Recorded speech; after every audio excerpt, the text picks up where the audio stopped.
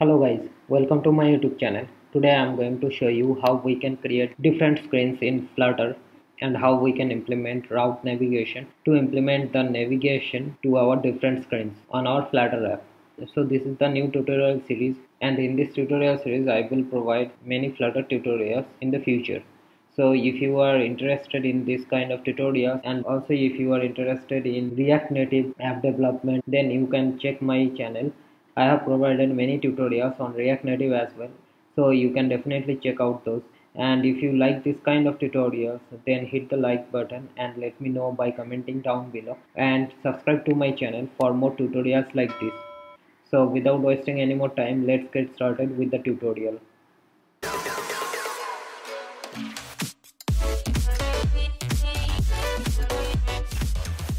So as you can see over here, this is a fresh new Flutter project, and I am already running this Flutter project on my Android emulator.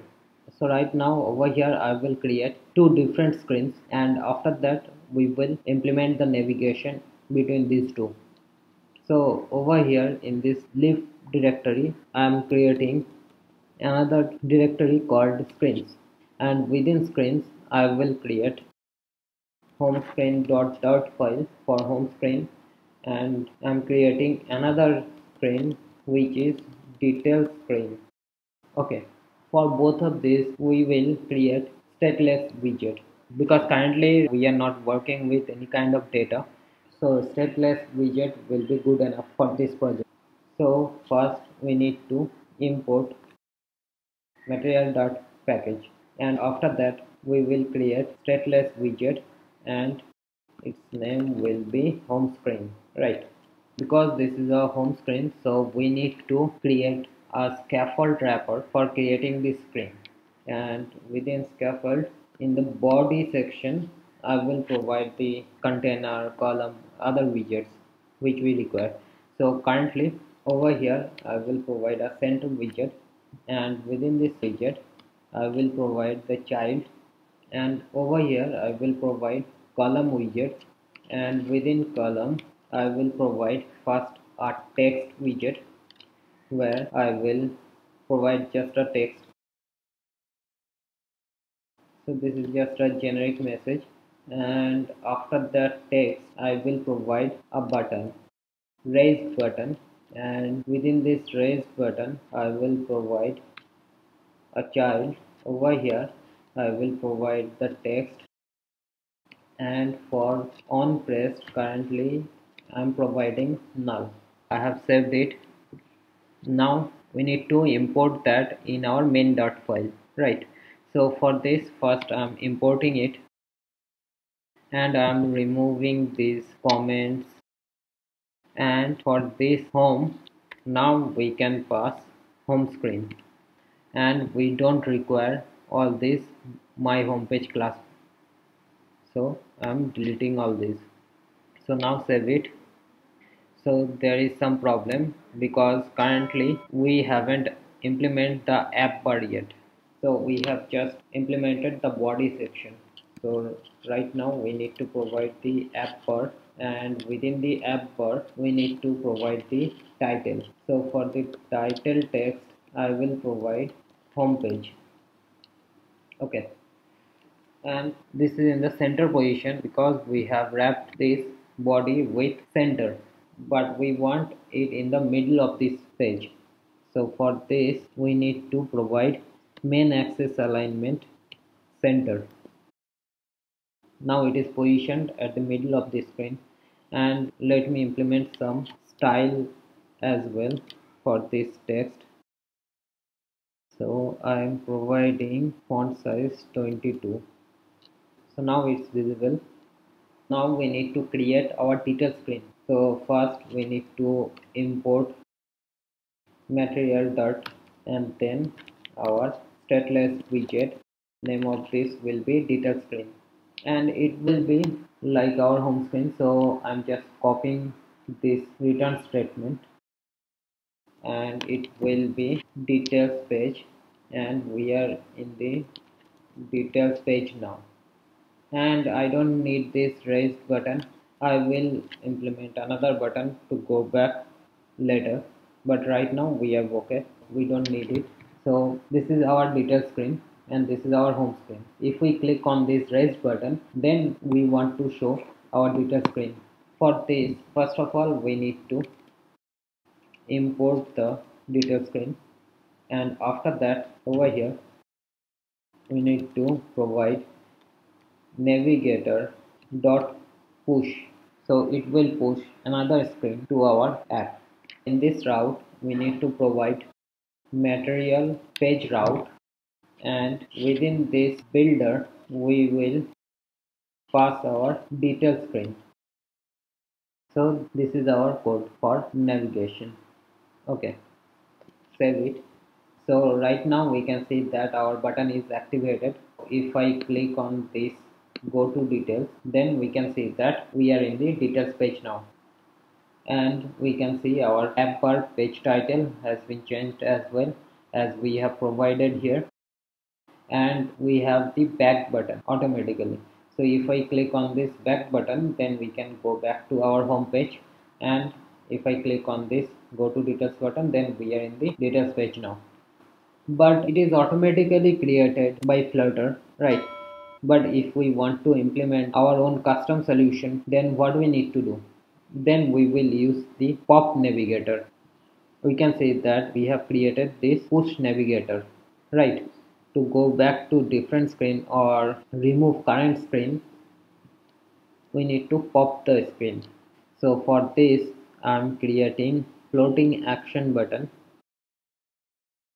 So I have added this back arrow, and for on press I will provide navigator pop. Save it. Now we can see that button has been created, and now if I click on this button, then we can see that we are in the home page now.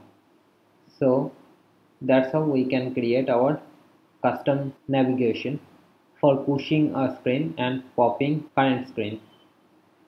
So this is quite good that we can do it from here, but there are other better solutions to implement this. Currently, as you can see that to navigate to different screens, we have to create this navigator on that screen, on that element only. And if our app is quite big and there have different pages, different screens to navigate to, then it will be quite difficult to keep track all those navigators. So that's why we have other approach where we can keep track all those navigator route in a centralized section. So for that we can create route to this main.file file. Over here we can see that home is set to home screen. Under that we can create routes, and in the routes we can define all our navigation. So within routes we can provide main route like this, and in here we can provide our home screen. So if we refer to this string, then we will go to our home screen, and this is the initial route as well.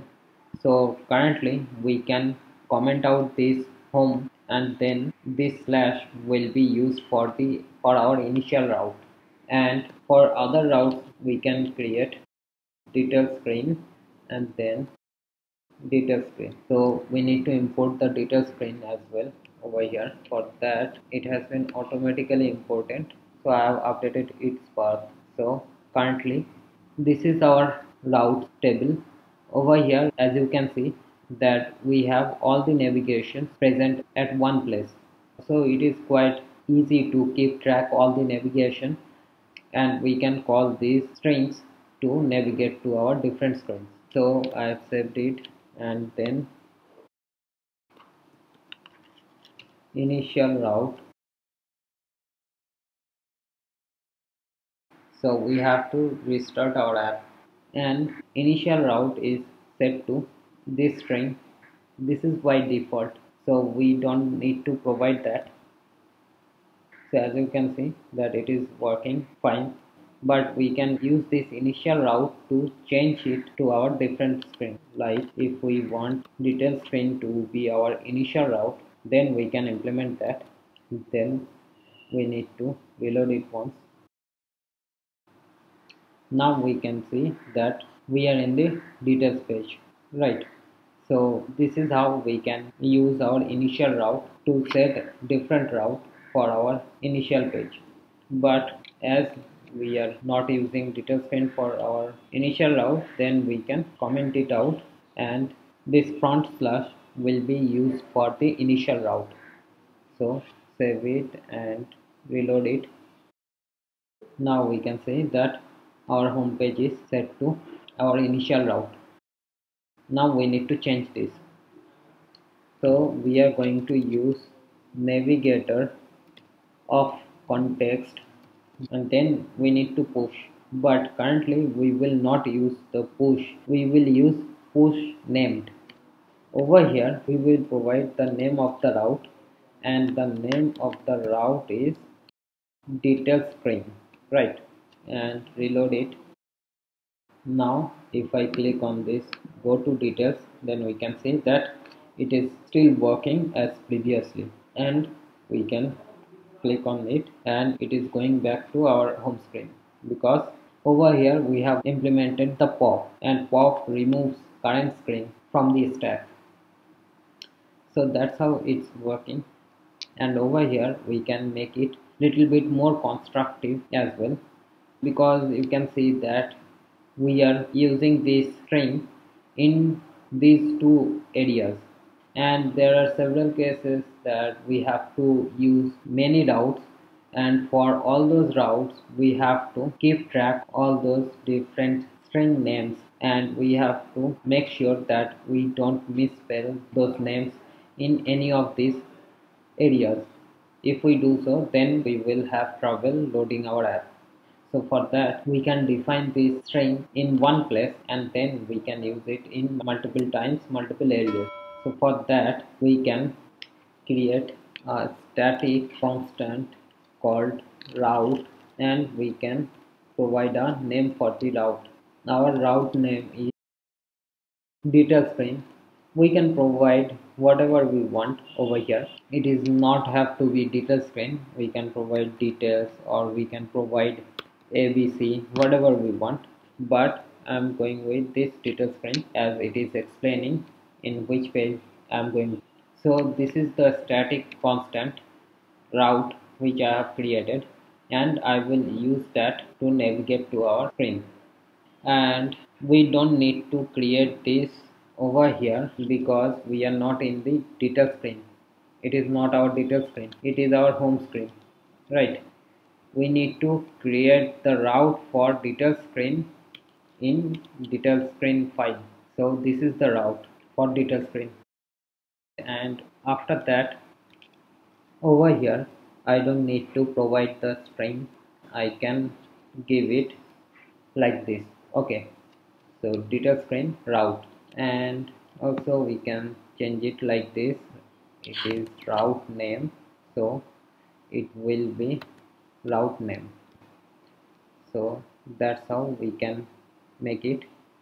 So in that way we don't need to keep track of the spelling of the screen, so we can just use it like this, and it will take care rest of the thing.